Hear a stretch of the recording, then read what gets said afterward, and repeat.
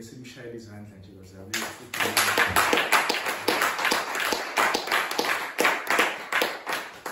Amen bazalwane. Eish baba Aaron mayispoiler le yonke lento. Ngisenginethemba ukuthi ngishumela ngesizulu namhlanje.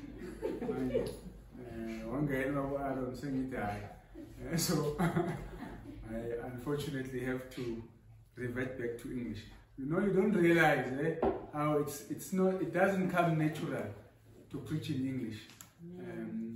But we thank God that thus far he has carried us nonetheless. So I will revert back to the English from King George. Amen. Let's continue with the subject that we started with last week. And if you remember last week, there were a few things that we mentioned about the mercy of God. And I want to pick up on some of those things so that we can continue today. I want us to go to the book of 1 Corinthians chapter 1, verse 3. 1 Corinthians chapter 1, verse 3. When you have found it, please read for us and do. Grace to you and peace from God our Father and the Lord Jesus Christ. Continue.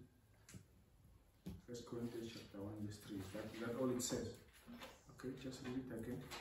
Grace to you and peace from God our Father and the Lord Jesus Christ. The next verse. I thank my God always concerning you for the grace of God. Sorry man, it's 2 Corinthians, that's why it's 2 Corinthians, sorry. Let's go there. Blessed be the God and Father of our Lord Jesus Christ, the Father of mercies and God of all comfort. Hallelujah. I don't think we can hear you. Please read out loud. Blessed be the God and Father of our Lord Jesus Christ, the Father of mercies and God of all comfort. This verse describes God as the Father of what, Mazara? He's the Father of what? Mercies. He's the Father of mercies. Now, what does that mean to you? When the Bible says God is the Father of mercies, that means everything that has to do with mercy originates from Him. When you are the father of something, when you fathered something, it means that thing that you want to call whatever it is. If that person is the father of it, it means he's the originator. Just like it says the devil is the father of all lies. So all lies, their source is the devil. All mercy that you find wherever you are, the source of all mercy is God. So it means every time you are walking in mercy, you can't lay claim and say, I'm merciful on my own. No. He is the Father of mercy. He's the source of all mercy, because all mercy proceeds out of Him. And then last week we saw the mercy of God being at play. We saw the man of faith Abraham lying about his wife, saying, no, my wife is not my wife, she's my sister. He lied about it, never said. And the mercy of God covered him in his lies. You remember that? The mercy of God went to King Abimelech and said to Abimelech, watch out. The person that, this woman that you have in your court belongs to another. You are a dead man if you don't release this wife. Remember, it's God leaving heaven for a man who has lied. Because God, Bazan, the Bible says, it is because of the Lord's mercies that we are not consumed.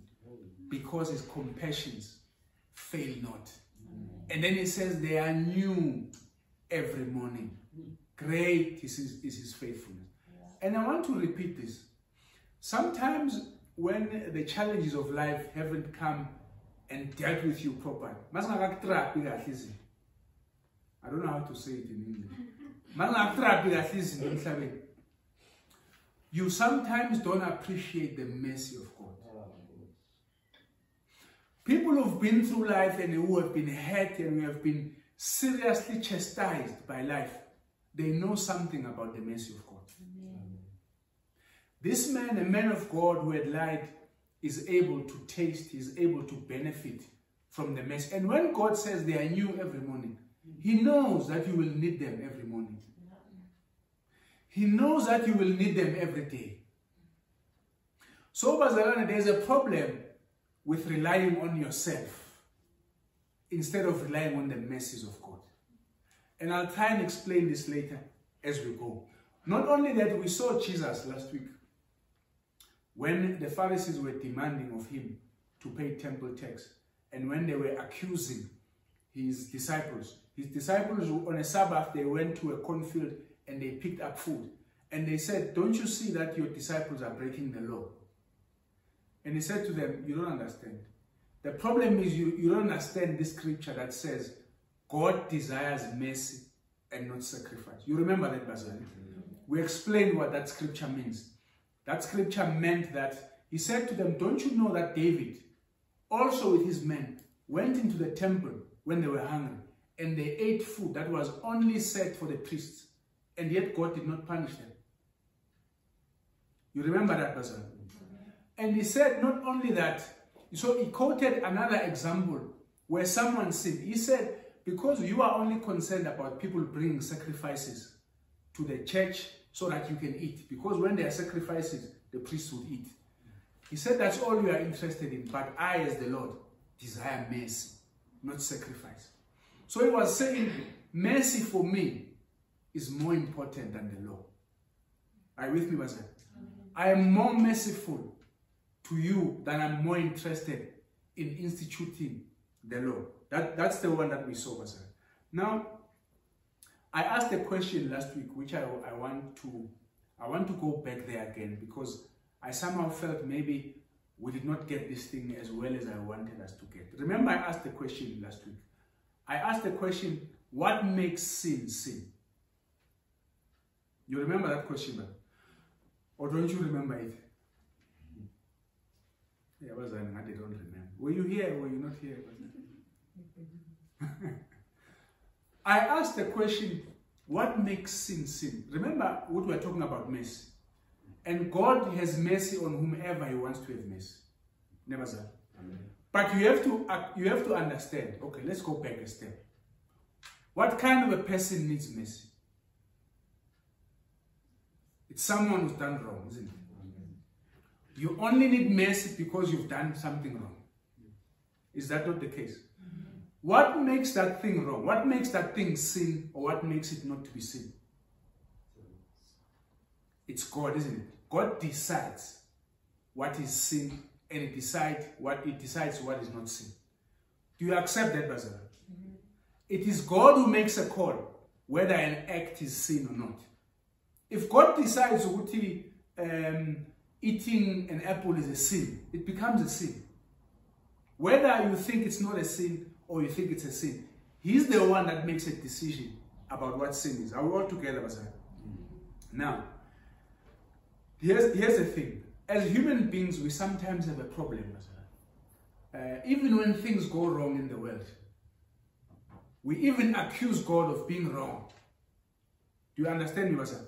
We say God is wrong in doing this and this and this, meaning we make God to be a sinner, and yet we don't understand. He is the only one who can decide what sin is.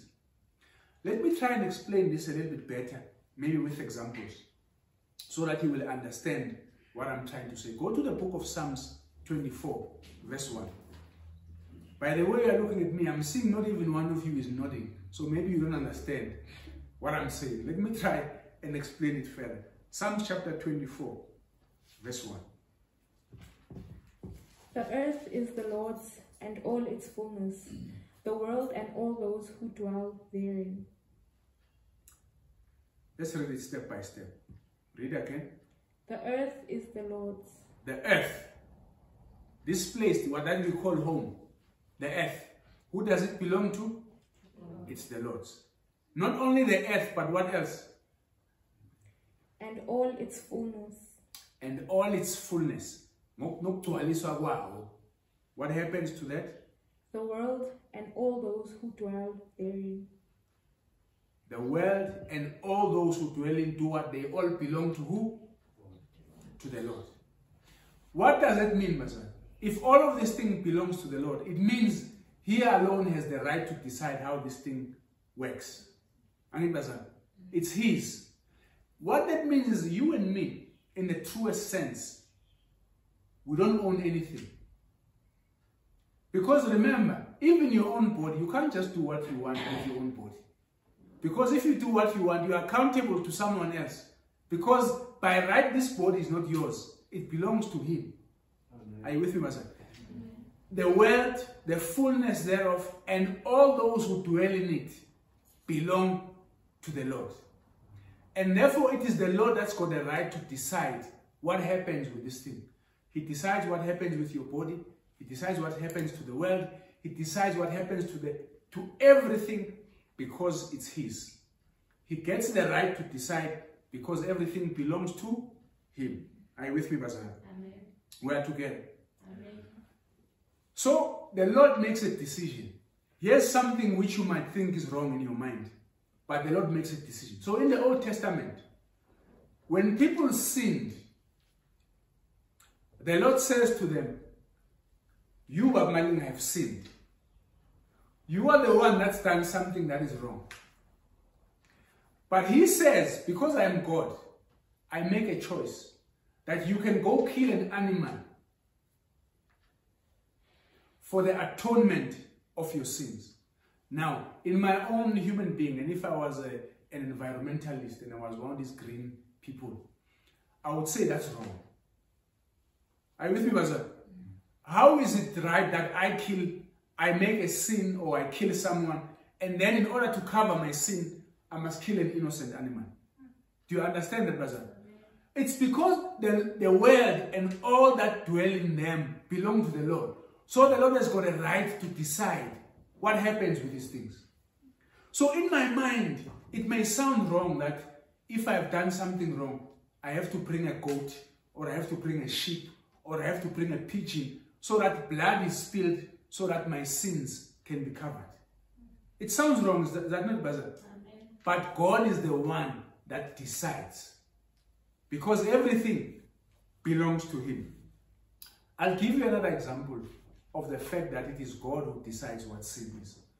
One time, the same act, He says it's a sin, and another time He says it's fine, you can do it. Do you believe that, brother? He is God. He controls everything. Let me tell you, let me just give you a few examples. So, in the book of Exodus chapter 20, verse 13, and Deuteronomy chapter 5, verse 17, don't go there. That is where He gives the children of Israel the 10 commandments. One of the commandments there, in these two verses, it says, thou shalt not kill. Hallelujah. It says, thou shalt not kill. And specifically, it's talking about human beings. Thou shalt not murder a human being. That's a law. Are you with me, Bazan? If you do this thing, you are in violation of the law of God. If you murder someone else. Are you with me, Bazan? But look at God, because He's the one that makes a decision. In the book of 1 Samuel, chapter 15, verse 3. Go there, we need to read that one. 1 Samuel, chapter 15, verse 3. Now go and attack Amalek and utterly destroy all they have, and do not spare them, but kill both man and woman, infant and nursing child, ox and sheep, camel and donkey. Is this the same God that just says, do not kill? The one that gave the law that it is wrong to murder. He is the same one that is telling a man who he has appointed as king over his nation. He says, I want you to go and kill Amalek. And he says, don't just kill Amalek. Kill men, woman, children, animal, everything. You know why? Because He's God. This is His thing. He is the one that decides what sin is. So, but I'm telling you, what I'm trying to tell you is, When God decides to kill is not a sin, it's not a sin. When he says to kill is a sin, it becomes a sin because he's God like that. Amen. Are you with me, Baza?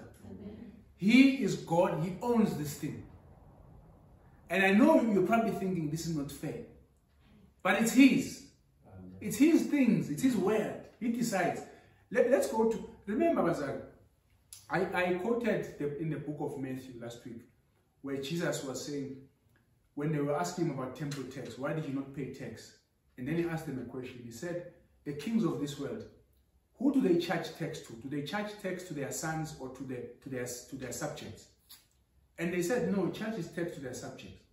So what I was explaining last week, even though it's the law of the land that every citizen pays tax, but the king can decide who doesn't want to pay tax. Because he's the king, Anibaza.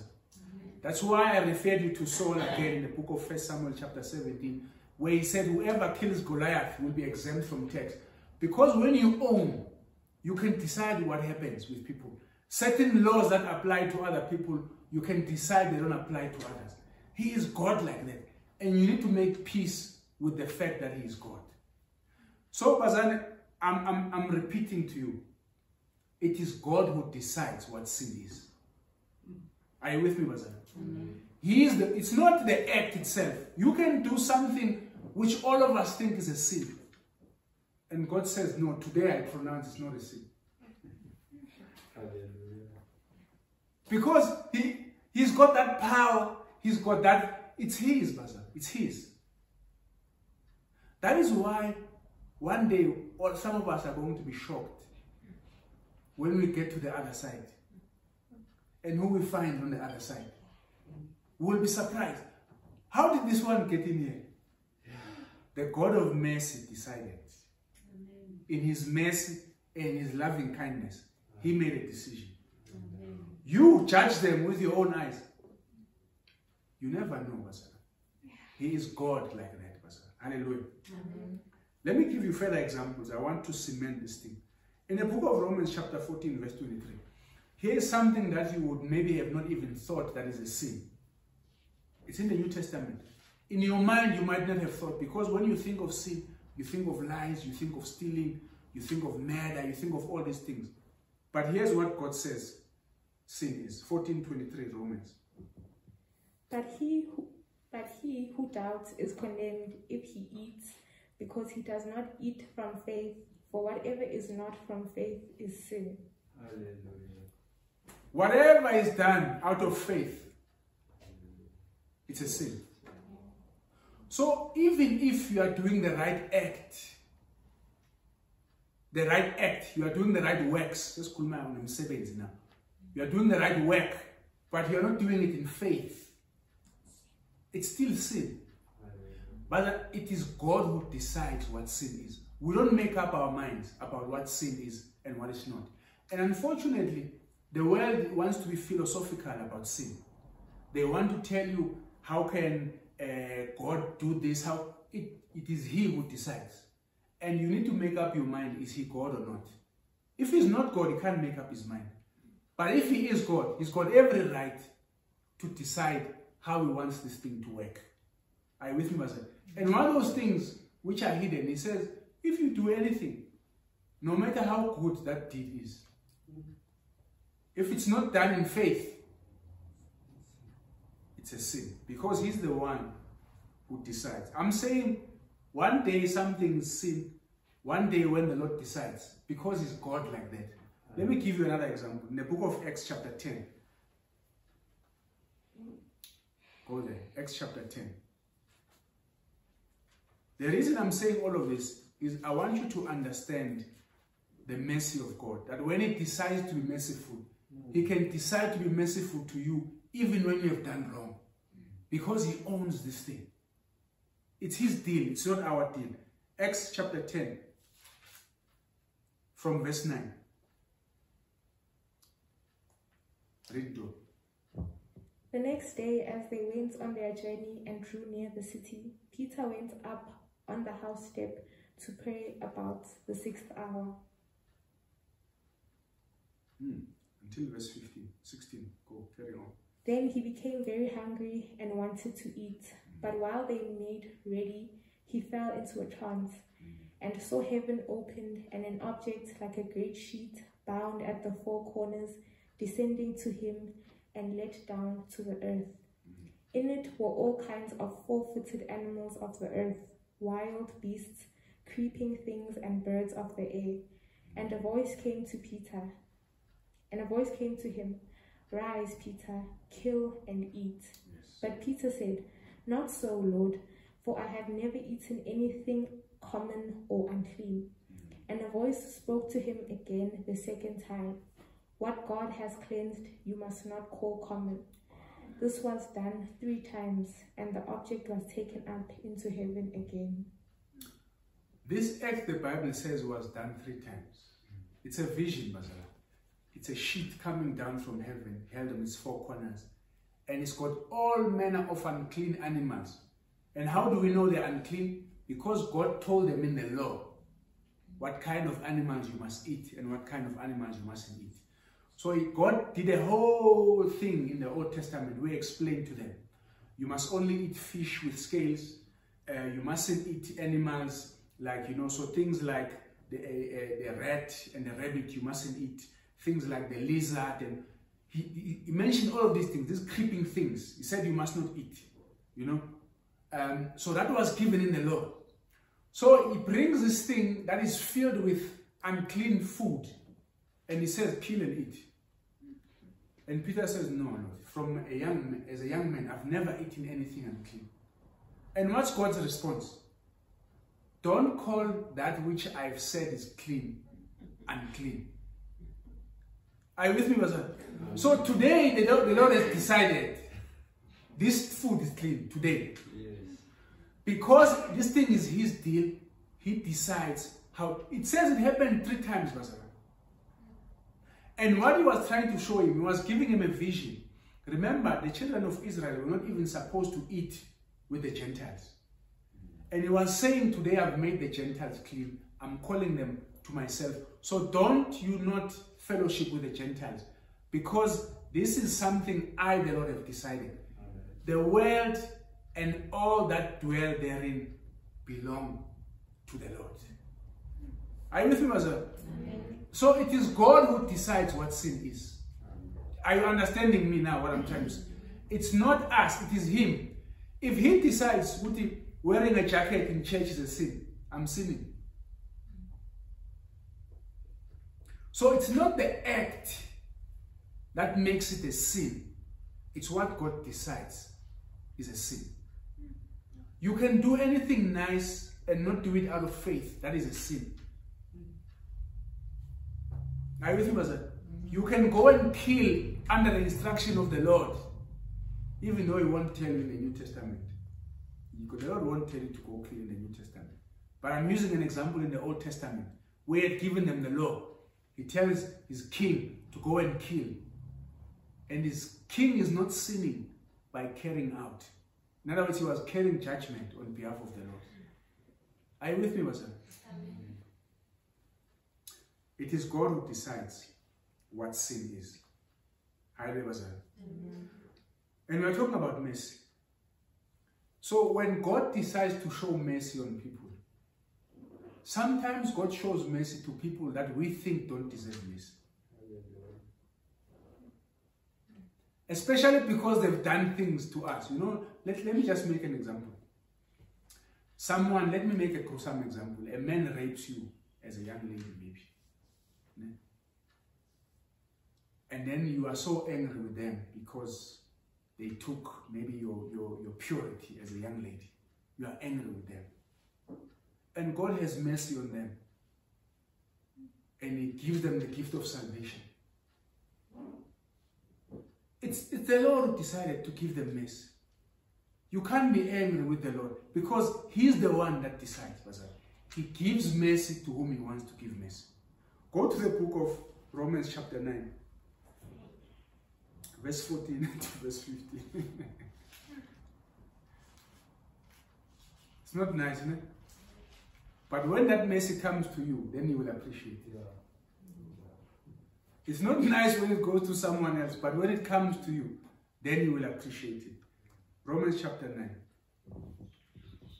verse 14 to 15. What shall we say then? Is there unrighteousness with God? Certainly not.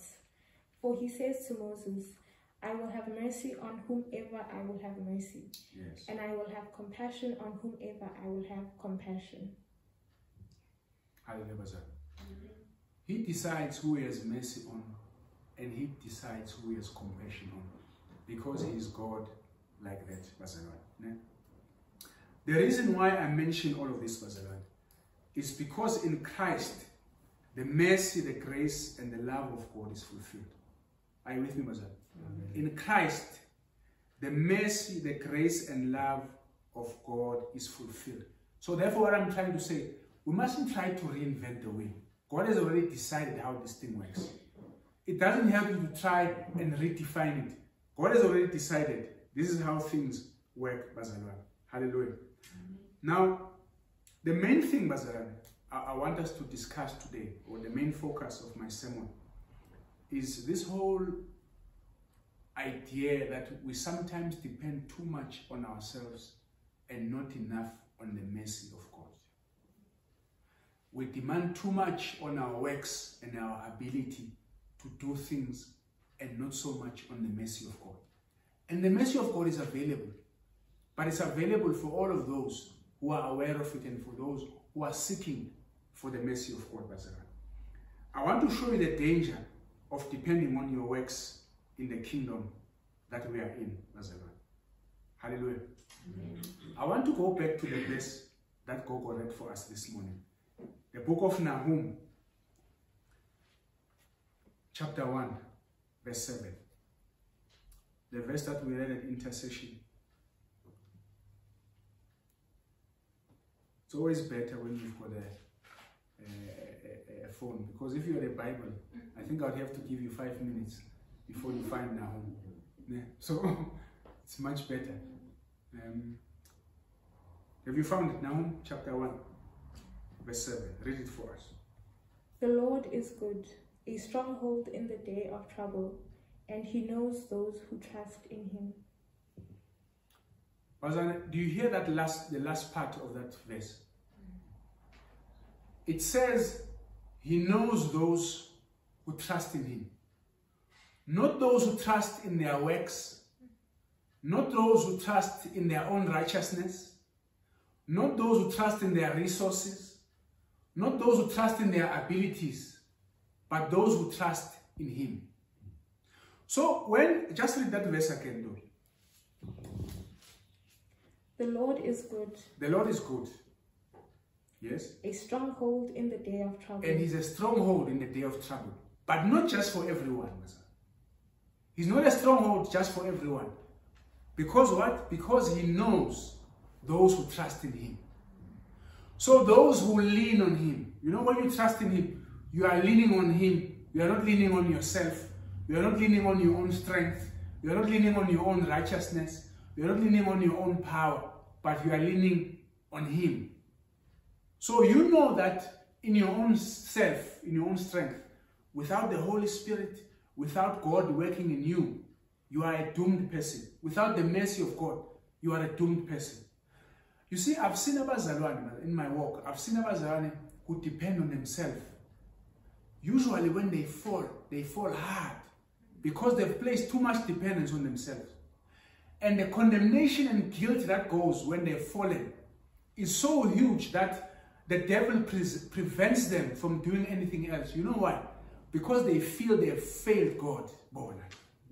Because they are fully dependent on themselves. I want to talk about the dangers of depending on yourself. And I want us to read in the book of John, the Gospel of John, chapter 13. This is Bazalani when Jesus was having the Last Supper with his disciples. I'm talking about the dangers of depending on yourself and not depending on the mercy and the grace of God. John chapter 13, verse 1. Now before the feast of the Passover, when Jesus knew that his hour had come, that he should depart from this world to the Father. Having loved his own who were in the world, he loved them to the end. Bazari, this is now before the feast of the Passover. So this was just before the feast of the Passover.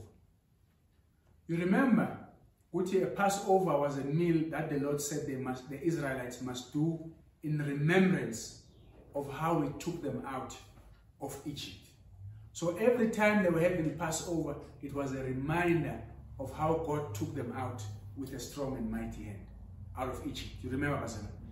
Now, what is happening here is a fulfillment. So what happened in Egypt was a type of what Christ would fulfill.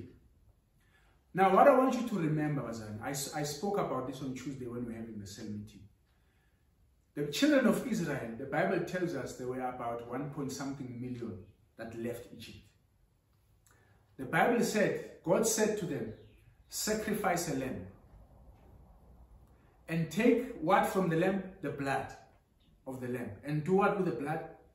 Put it on the doorposts. So that when the angel of death comes, he will pass over that house.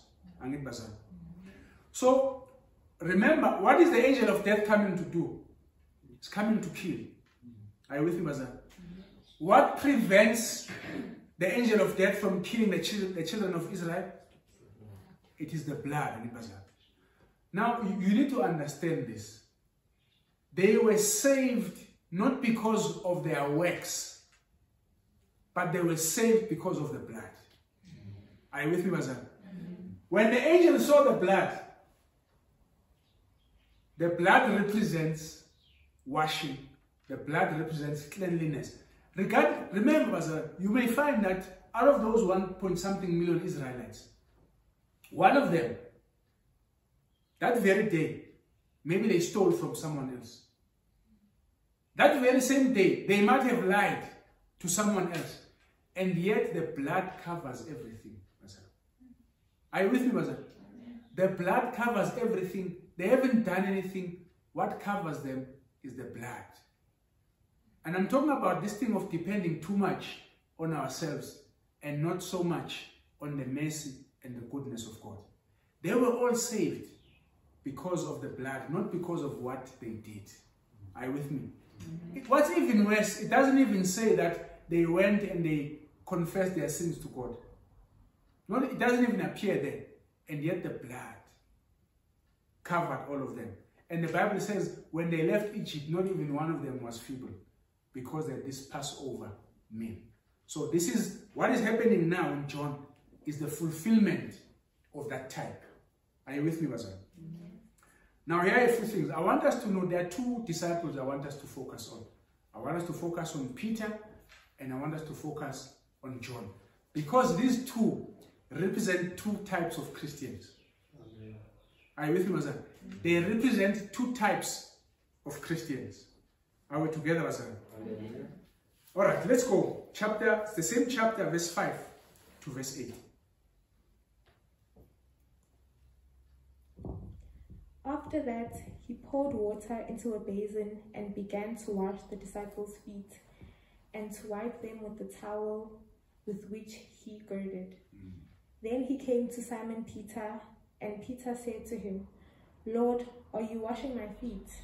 Jesus answered and said to him, What I am doing you do not understand now, but you will know after this. Yes. Peter said to him, You shall never wash my feet. Jesus answered him, If I do not wash you, you have no part with me. Wow.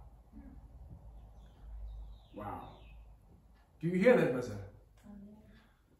It's after the supper, after they've had the supper, Jesus takes a towel and he starts washing the disciples' feet. This is a symbol, Bazar. He's washing the disciples' feet. When you wash something, what is the intention of washing? To make it clean. Yeah, Bazar? So who washes them?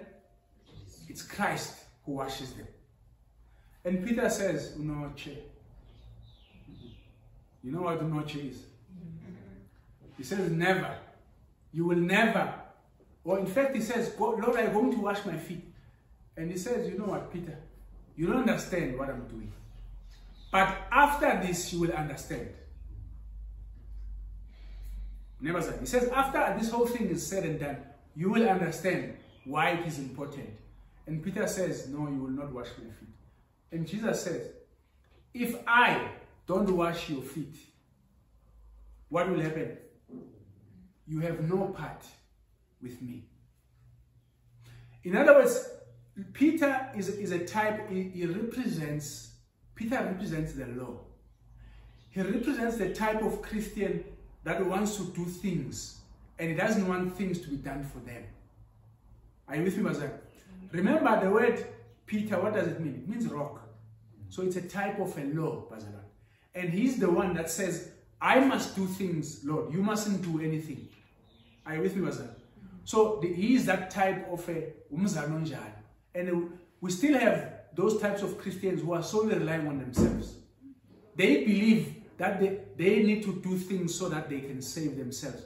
If they don't do it, then they are not going to heaven. Are you with me, Bazalan? 100% dependent on themselves. If I don't do this, if I don't do this. That's a Peter type of a Christian. Are you with me, Bazar? And I'm not saying there aren't works that we mustn't. There are things we must do, Bazar. There are things which the Lord has called us to do. And I will get to that. But Peter is that kind of a Mzalwan. Are you with me, Bazar? He doesn't want Christ to do anything for him. Instead, he wants to do for Christ. And Christ says, if I don't wash your feet, if I don't make you clean, you have no part with me. In other words, he's saying, I've only got a part with those who allow me to wash them. Are you with me, Bazar? And then there's another kind of Mzalwane here. His name is John. In the same book, chapter 23, what does it say about John? Now there was leaning on Jesus' bosom one of his disciples whom Jesus loved. Now, you know who the disciple whom Jesus loved? You know who that one is?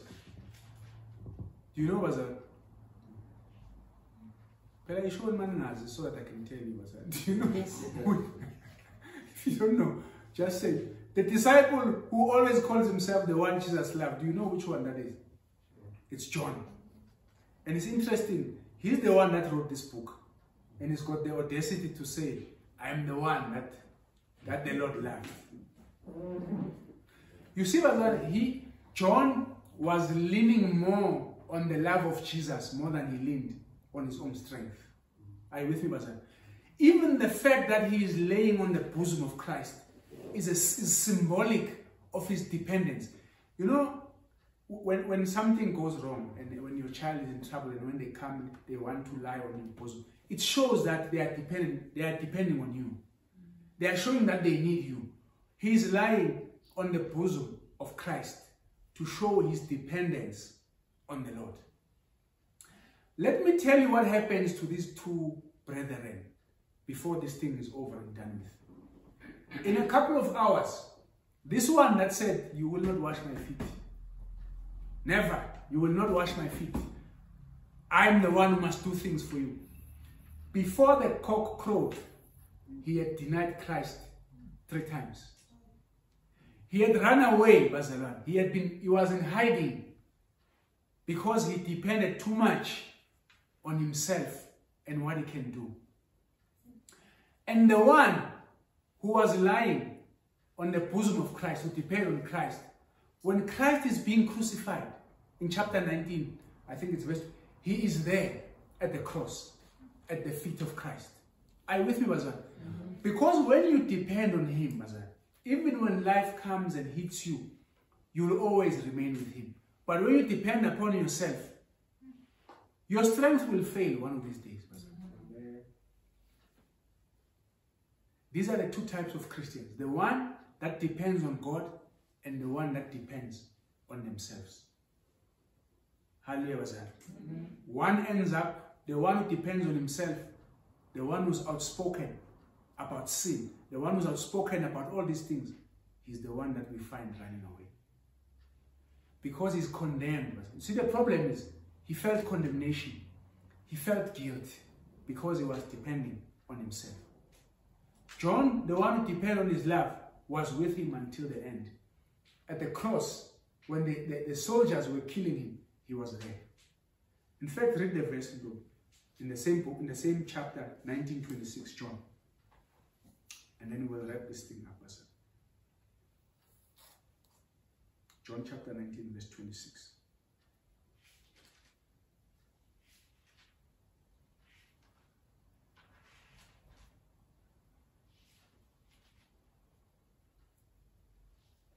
Have you found it? John chapter 19, verse 26. When Jesus therefore saw his mother and the disciple whom he loved standing by, he said to his mother, "Woman, behold your son." So Jesus is at the cross. He's about to die. He sees his mother there. Where is Peter? Nowhere to be found. The one who relies on himself is nowhere to be found. But the one who depends on Christ is there with him until his very last hour. You see, Bazalwane, I'll emphasize this. You know, one of the things I fight for every day in my life, I fight for holiness. I fight to remain pure. I fight to remain holy. Because I know that is the standard. Are you with me, Bazalwane? In everything I do, at work, with relationships, how I talk to people, I try and maintain holiness. Because I understand the importance of holiness. Never said, to be pure. Because we represent the gospel, Bazalwane.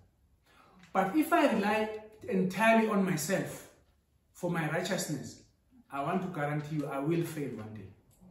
There's no ifs or I will. But if I rely on the mercy of God, if I rely on righteousness by faith, then I'm guaranteed eternal life. I don't know why sometimes we struggle with this thing. God has decided this is how this thing works. There's a righteousness that comes from faith. Don't try and fight it. He is God. That's how he has decided this thing is going to work. You know, when you read, I know that we have a challenge, and it's good that we must fight to stay righteous and to stay holy. That's what God wants from us. But remember what I said. If you could do everything to be holy. Remember, the Bible says, be holy as your Father is holy. Now, someone that sins from time to time, do they qualify to be holy? Do you qualify? If you sin from time to time, something that is holy, something that is pure, that is without a blemish. And that's the standard, Bazalwane. And I'm telling you now, the only way you reach that standard is if Christ washes you. Not if you wash yourself with your own works. And I'm saying that's how God decided, because this is his deal, this is his thing. The thing that will usher us into pure righteousness is the precious blood of the Lamb when we accept it by faith. So I don't know why we sometimes struggle to accept this thing, that God has done it for us. So let's go, Bazalwane, to the book of 2 Corinthians chapter 5, verse 21. Remember, Bazalwane, some of us struggle with the concept of how can I be made right when I haven't done right? Is that not the case, Bazalwane? We struggle with that concept. How can I be made right by faith when I haven't done right? Bazalwane, it's not works that will get you into the kingdom of God. It is faith that gets you into the kingdom of God. Remember on Tuesday, I mentioned the sinner who was next to the Jesus on the cross. You remember? One was condemning him, one believed that Jesus Christ came from God, is the Son of God. And he said, today you'll be with me in paradise. How many good deeds had that man had a chance to do? Not even one. And yet he was going into paradise. Because, Bazalwane, if you depend on yourself, it's hard. But when you depend on him, it's easy. I want to ask you a question. Okay, read this verse first, and then I'll ask you a question. 2 Corinthians chapter 5, verse 21. For he made him who knew no sin to be sin for us, that we might become the righteousness of God in him. He made him who knew no sin to be sin. Now let me ask you the question, Bazar. How is it possible that someone who never knew sin became sin? How do you become a sinner? Jesus, he never knew what sin is, and yet the Bible says he became sin.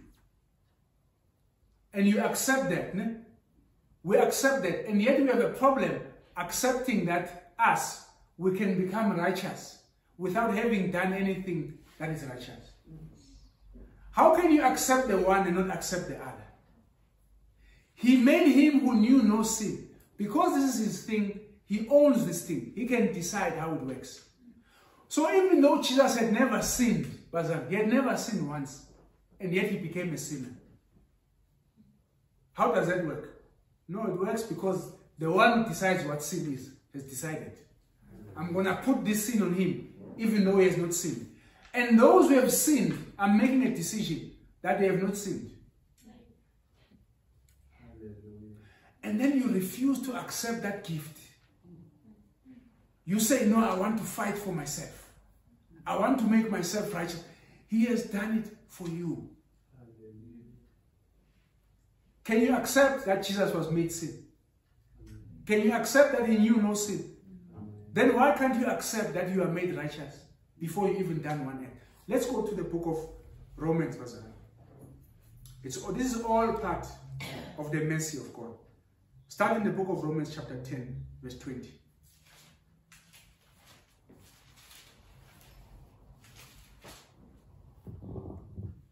But Isaiah is very bold and says, I was found by those who did not seek me. I was made manifest to those who did not ask for me. So the mercy of God goes and finds us, even when we do not ask for him, even when we do not seek for him. It's looking for us, the mercy of God. You see, it's his nature, and he enjoys being merciful, God. He wants those who will accept his mercy. Now, this whole concept of us, go to the book of Romans, Romans chapter 5.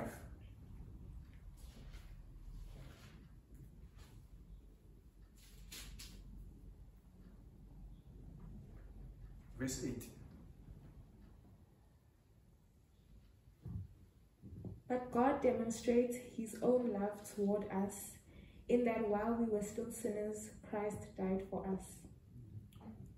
So when Jesus Christ was coming to die here, he was coming to die for people who were like what? Who were sinners. In his righteousness, he came to die for people who are sinners. Now, because of what he did, something happens in verse 19. Verse 19, the last verse, Pastor.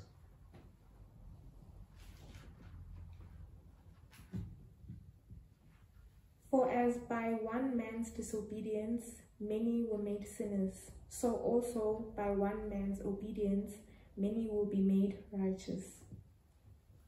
Read that verse again.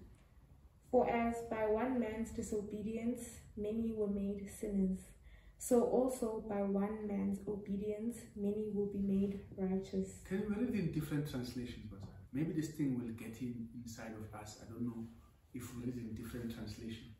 So there's one man that sinned. His name is Adam. And through his one sin,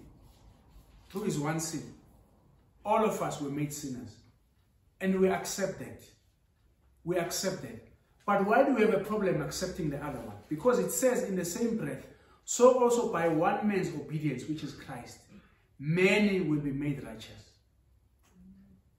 Why do we have a problem accepting the one and not the other? I'm going to see from the Rhema translation. What does it say, Pastor?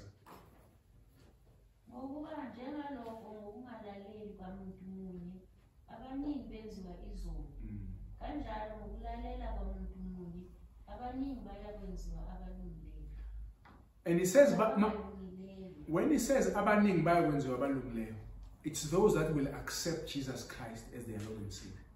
Those who refuse him can't take part.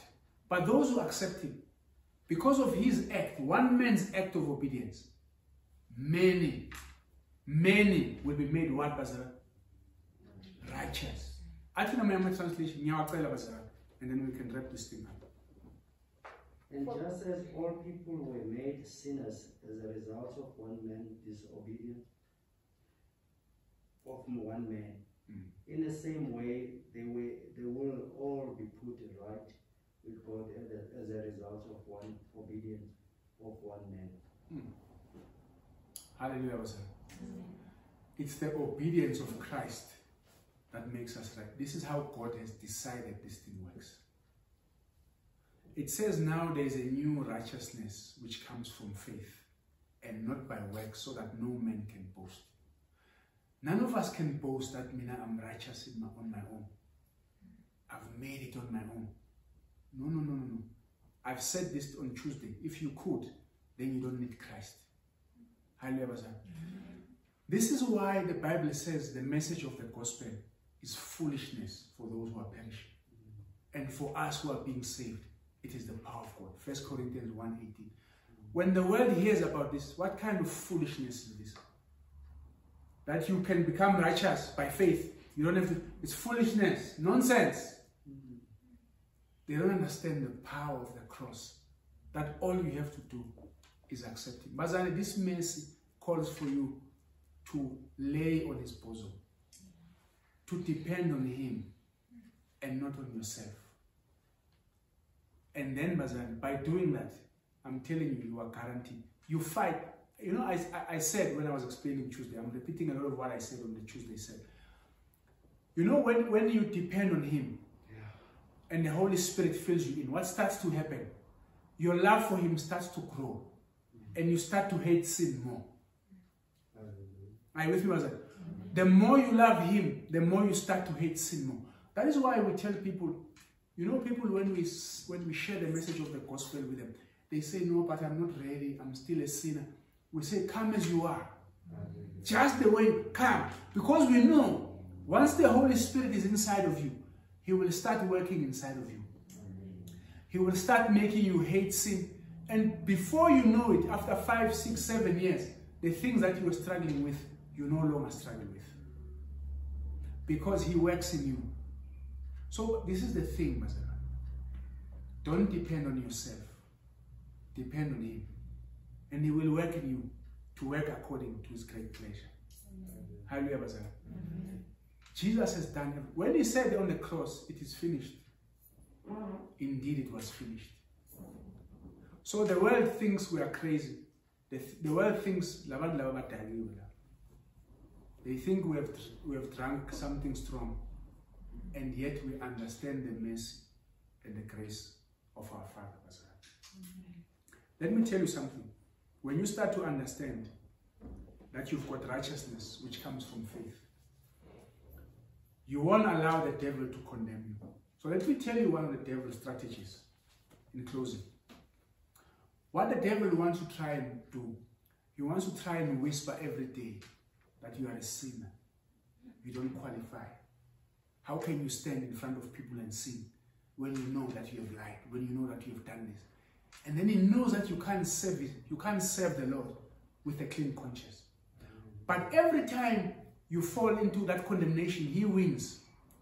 But every time you say, you know what, I'm leaning on the mercy of God. Even though I've fallen 7 times, the righteous may fall 7 times, but the Lord raises him up. That's what you lean on. You don't lean on your own works and on your own ability. And you say, you know what, I'm free from sin. Even though I might still be walking in sin, I'm free from it and I'm overcoming it. And you have a boldness. You see, even when you pray for that sickness, when you are praying for that breakthrough, the devil comes and says, you know what you did last week. How can you come and ask this of God? It's because he wants to condemn you. The Bible says there is now no condemnation for those who are in Christ. There is none, but it's those who are leaning on Christ, except those who are not those who are leaning on their own works. He has done it. It's a free gift. You take it or leave it. But it's there for you to receive. Hallelujah. Let us bow our heads. Father God, we thank you. We thank you for your never-ending mercy. We thank you for your compassion that saw us as sinners and saw fit to come down and leave heaven, to come and be a sacrifice for us. Thank you, Lord, that the whole world and all its fullness belong to you, and you have chosen to save us in this fashion. You have chosen to make Christ our sacrifice once and for all, you say. There is therefore no other sacrifice that is required. We thank you, Father, that there are works that you've called us unto. We will learn what it is you want us to do, and we'll continue in those works, but not for the saving of our souls, but for the glory of your name. Open our eyes, Nkosiyam, to see that Christ has done everything for us. Don't let the devil deceive us and condemn us anymore because of what we have done, but let the righteousness that comes from faith be the main deal. And as it continues to wash us, we will be able to speak like your great apostle Paul. We will say, even though our outward man is perishing, but the inner man is being renewed every day. Make us new every day. Make us hate sin with our lives. Let us hate everything that has got anything to do with filth of the world in the renewing of our mind, and working us into the likeness of Christ, into the full faith and perfection that comes from faith in Jesus Christ. Father God, walk with us and bless us as this new week starts. Let your goodness, your mercy, and your favor be upon us, knowing in our conscience that we have been made right by faith, not through anything that we can do for ourselves. Let us go there and preach the message of the gospel. Let us go there and preach this good news for the world that is dying and lost, so that you may be glorified. Father, we pray for all of this in the mighty and holy name of our Lord and Savior, Jesus Christ. Amen. Amen.